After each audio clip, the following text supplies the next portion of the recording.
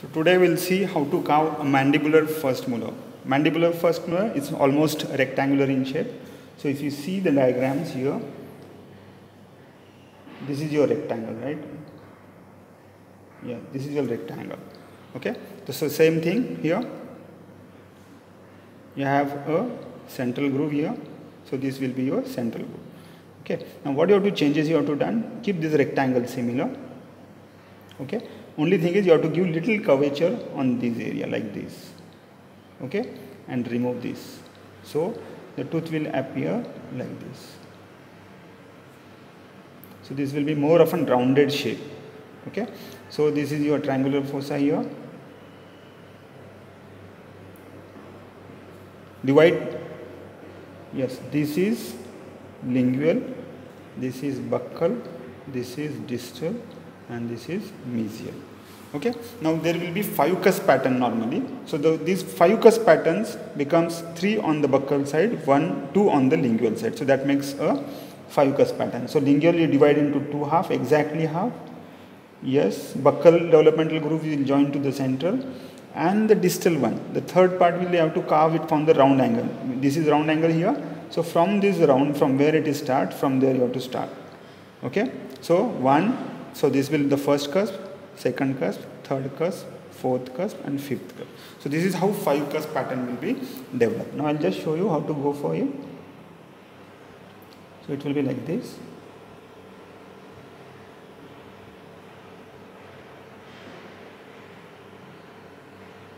I'll just drop it here. I'll divide this into half, first, second half. This will go like this, and it will come from here. Okay, so the triangular fossa over here, it goes straight here like this. Okay, and curve here. So this becomes your triangular fossa here. See, the triangular fossa is more shifted towards the lingual side. Okay, and here it is in the exactly in the center. So this is lingual side, this is distal side, mesial side, and the buccal side. Okay, and ridges are also transverse ridges. Here also transfer, here also transfer. Only distobuccal cusp will come little obliquely. Okay, it comes toward the midpoint here, towards the center. Okay, so the shape will be this distobuccal cusp. So this becomes distolingual cusp, distolingual. This is mesiolingual. This cusp, this is distolingual. This becomes mesiobuccal cusp. This becomes buccal cusp or a distobuccal cusp, and this becomes a distal cusp. Okay, so the distal cusp is little shifted towards the distal side, so that is why it's called only distal cusp. Okay, this is more shifted towards the distal side. Okay, this is distobuccal, yes, because this gives the direction, but the distal cusp is more on the corner, so that is why the triangular fossa is little shifted towards the lingual aspect. Okay, so I'll just show you how to go for it. So this is the block. I have taken it the approximate measurement of 1 centimeter. Okay, so that makes the crown, and this becomes the root here. So it has a 2 root. So first I will decide the direction of the tooth. So I'll consider this as an lingual surface, or write Li there. Okay, so opposite will be buccal. Here B is for buccal. So I'll draw this as an mesial side. You can give randomly anywhere, there is no problem. So this will be M, and here it will be distal aspect. Okay, so I will hold it like mesiodistal here, this way. I will draw a midline here, like this. Okay, so this will be my future central groove. Okay, this will be the future central groove. This is distal side, so it has to be rounded on this side. So from the midline, just draw it like this. Like this. Okay, and you can make it round over here. This way. Okay, you can see this. Yes, this way you have to make just a round here. Okay, so whichever part is remaining on the lingual side, divide into half like this.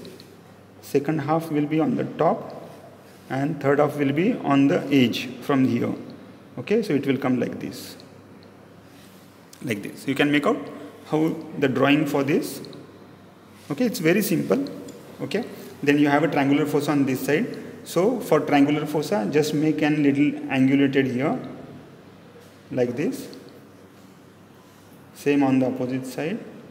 Okay, draw triangular fossa. First draw a triangle like this, and then dig your triangular fossa like this. Okay, but here it will be shifted little on the, it will go straight here, but little shifted on the distal side. Okay, so make it straight here like this,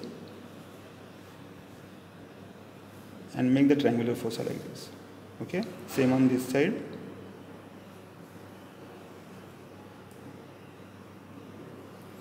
So you have ready with the triangular fossa, both side triangular fossas are there. Then the central developmental groove, this is the central developmental groove, and this is the buccal developmental groove. So I make a V-shaped notch on the buccal developmental groove, like this. Okay, this is the lingual developmental groove.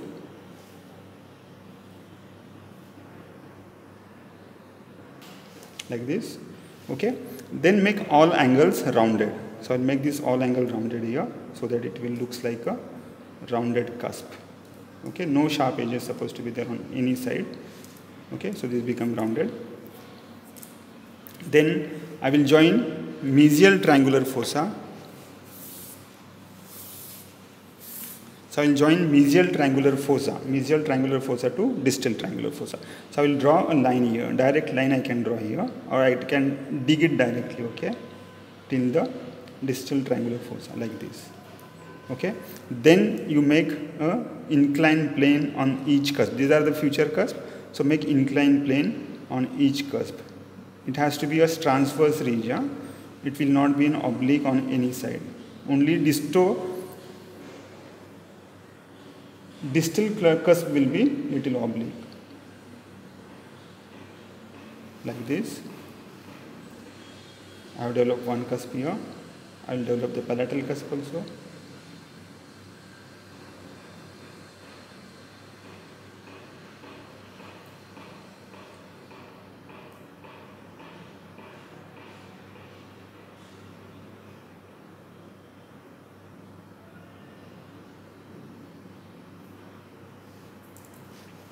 Then I will develop lingual one.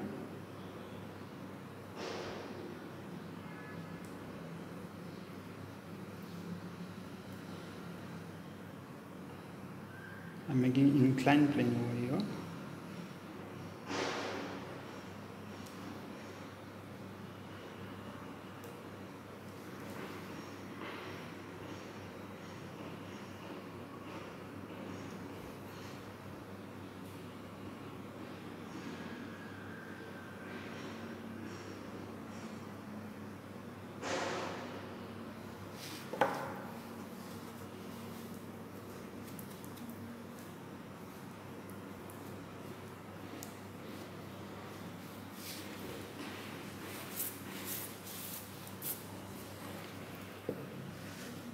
You can see here 5 cusp, 1, 2, 3, 4 and 5. So I'll make triangular fossa little deep here. Okay, so it will be visible properly. Yes, this becomes triangular fossa. I'm just making it clear. I'm deepening the central groove here, so that the inclination of the cusp, inclined planes of the cusp will be little visible, prominent.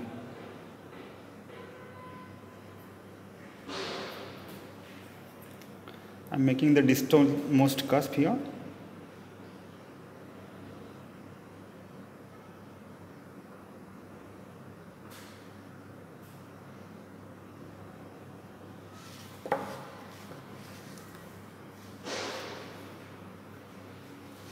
You can make out here the distal cusp here. This is your triangular fossa. Some wax has lodged in it, so I'm just removing that.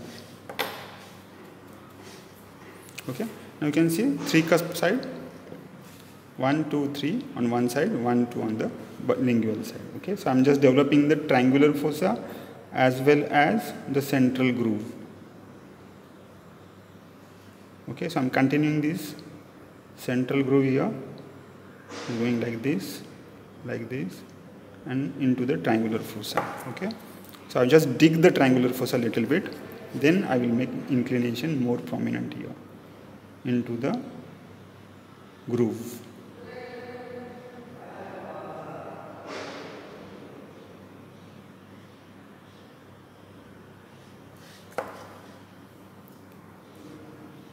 This is very roughly done, but the pattern of an occlusal pattern is almost done. Okay, the second step, height of contour, they are little shifted.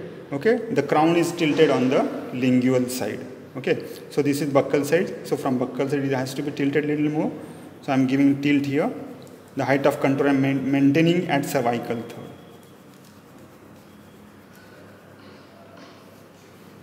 You can see here the slope is started from this point. Okay, so this is the cervical third area, so from there I am maintaining the slope and little dig at the lingual side. Okay, so see now the crown is appear to be tilted on the lingual side. So once done with this, just reduce little bit, this becomes so prominent, so I am just trying to reduce the cusp.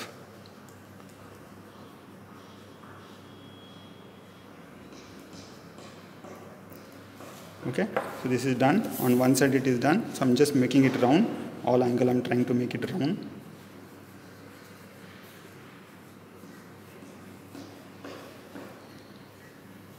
Okay, so this becomes round.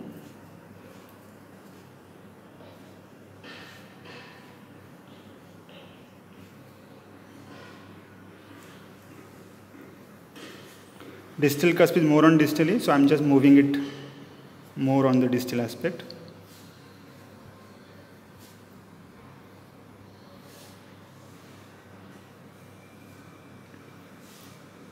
Okay, so I am making it more round on the disto-lingual side.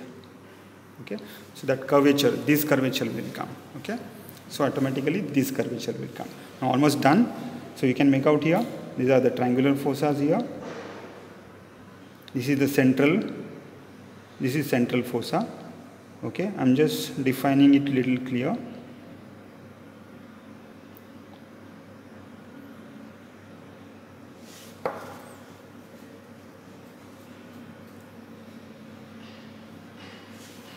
This is done. Then this is the mesio-buccal cusp.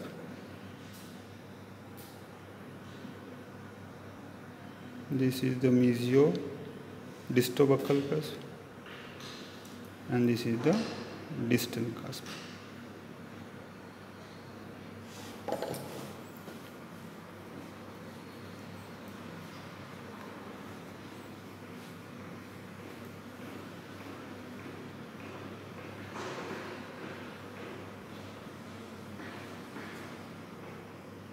See now, the crown is almost done.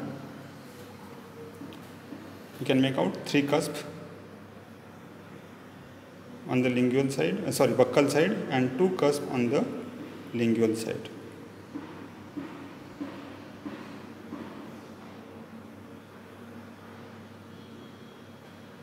Okay, then mesiodistal dimensions has to be more than the buccolingual dimension.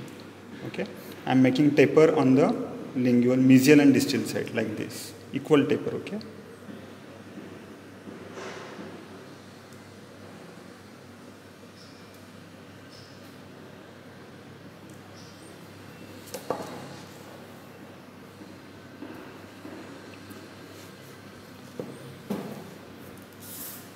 Now the developmental groove, this mesial lingual developmental groove will come little down here, like this, not more, but yes, it is there. Then you have to make inclined plane on the buccal cusp also. Okay, so almost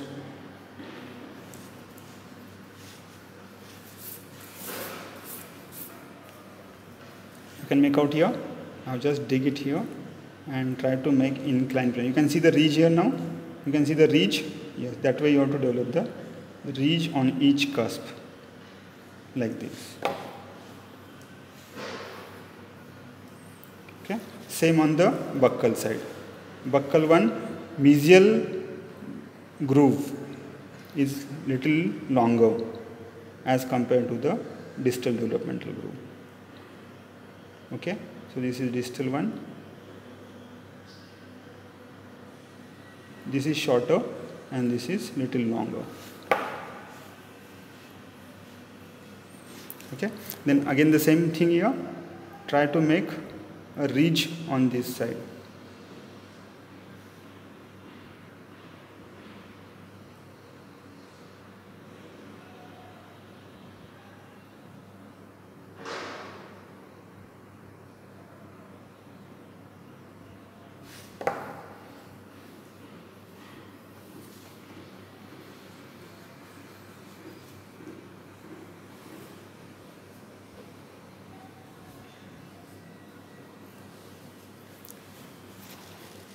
Okay.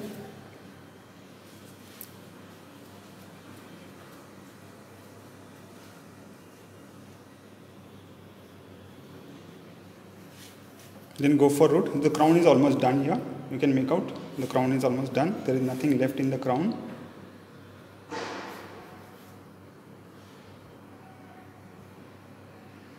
This is just extra wax chip. That is what I am removing.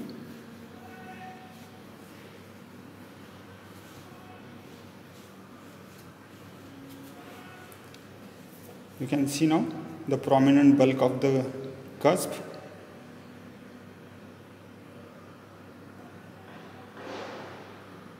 Distal one is a smaller one, so it is more on the distal aspect. Then go for root. There are two root. There is a mesial and one distal. Okay. So from the buccal side, just make a bifurcation like this. Same on this side. Bifurcation. Distal root is straight and mesial is curve. Okay, so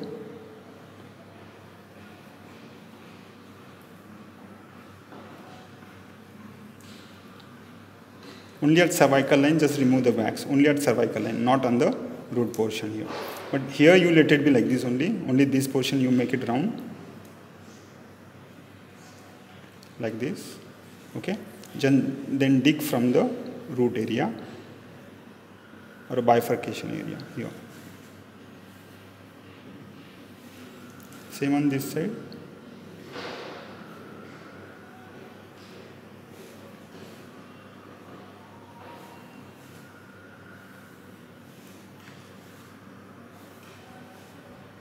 You can perforate from the mesial to distal here. Sorry, buccal to lingual. The root supposed to become taper like this. So I am removing this portion here.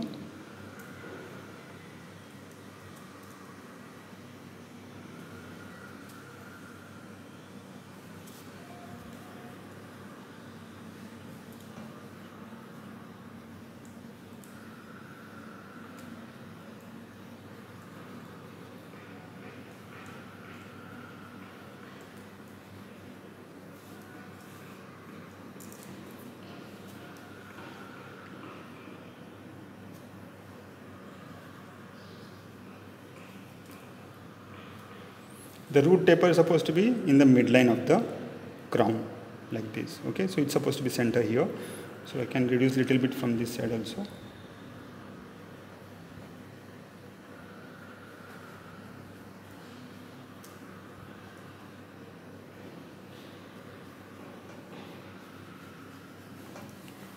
Okay, just go on rounding.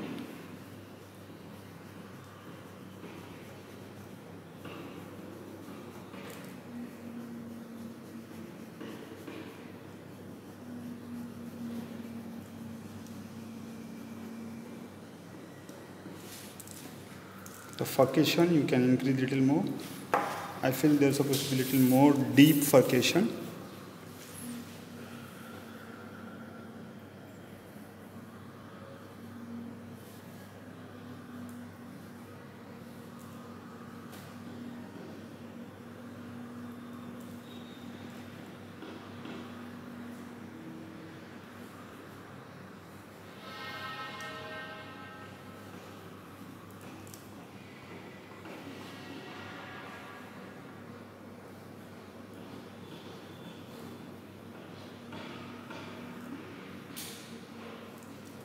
The distal will be straight.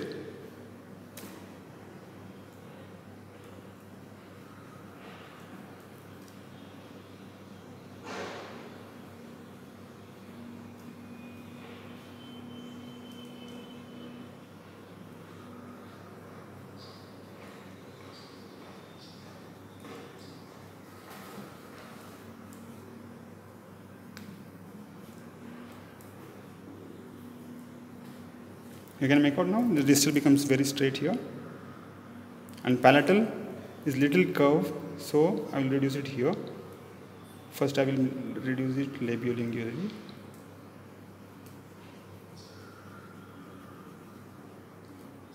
I am making it thin.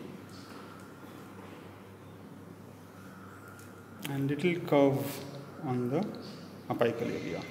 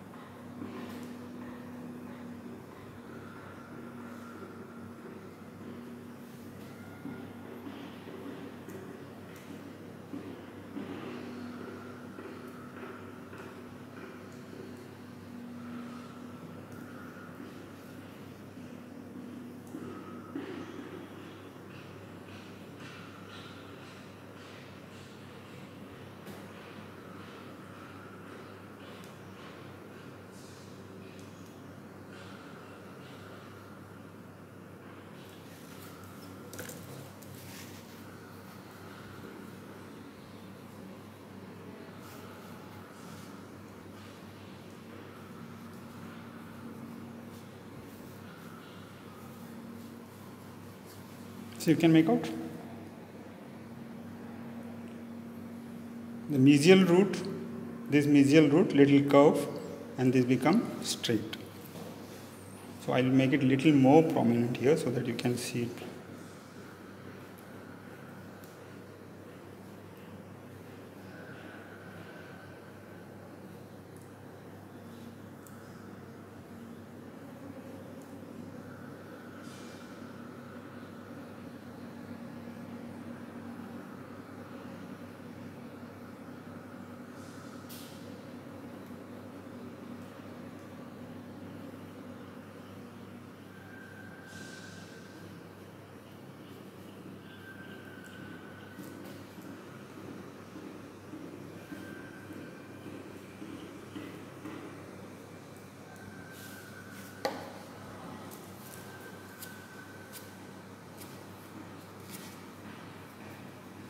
I'll just polish it from the root surface.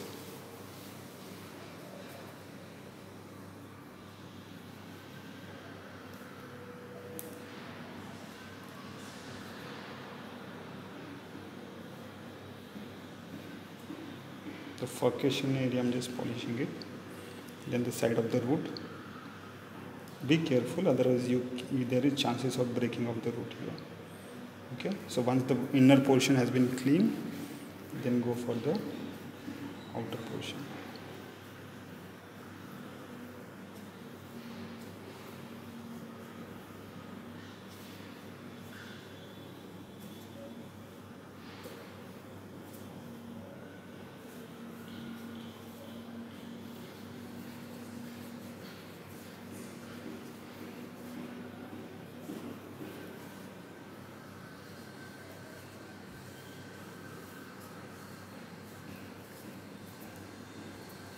See the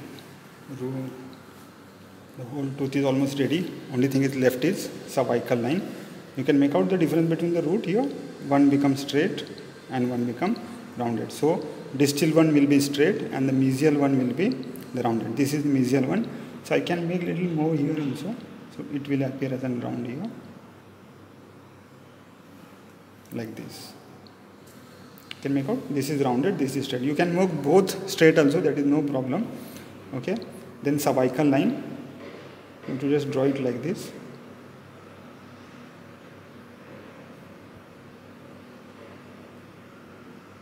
like this. Just make a C shape here, not more but little curve here, almost straight, and here almost round. So mesial and distal will have little rounded, okay, and here it will be straight. So just dig it from the lingual side.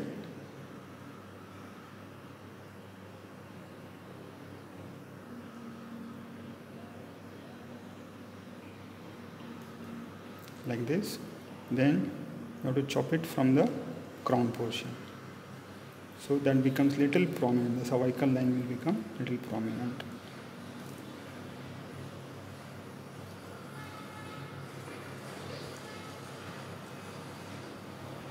So this is how you have to clean it then.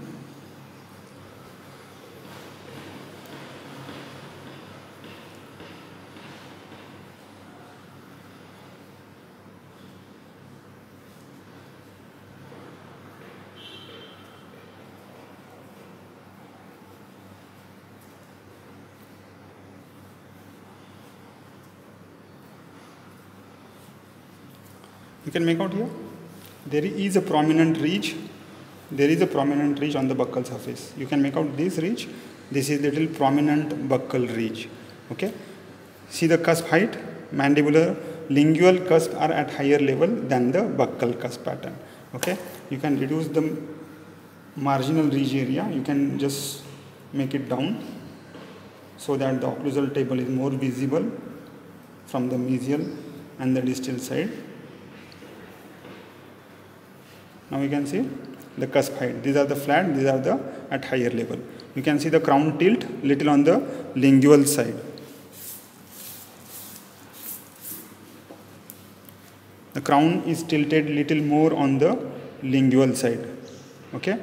Two roots, mesial is rounded. You can make out mesial is rounded, distal is straight. See the cusp pattern. These are the bigger, these are smaller than this, and this is the distal one is more smaller than this. Okay. So this is how you have to make the mandibular first molar.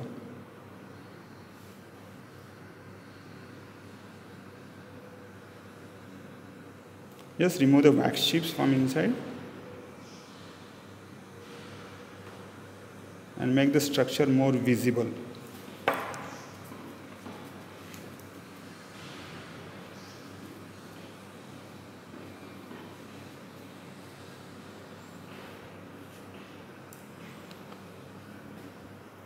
If you use dry cotton, there is no need to polish also. Only thing is you have to remove more chips, wax chips from the groove area because they get engaged there. So you can remove it like this. And you can make it more visible.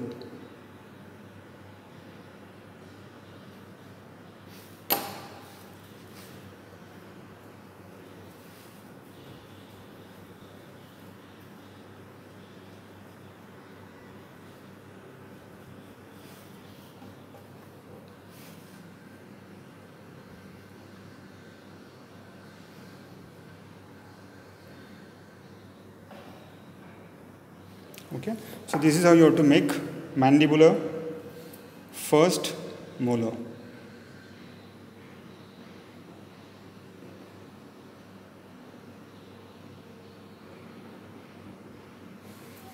Thank you.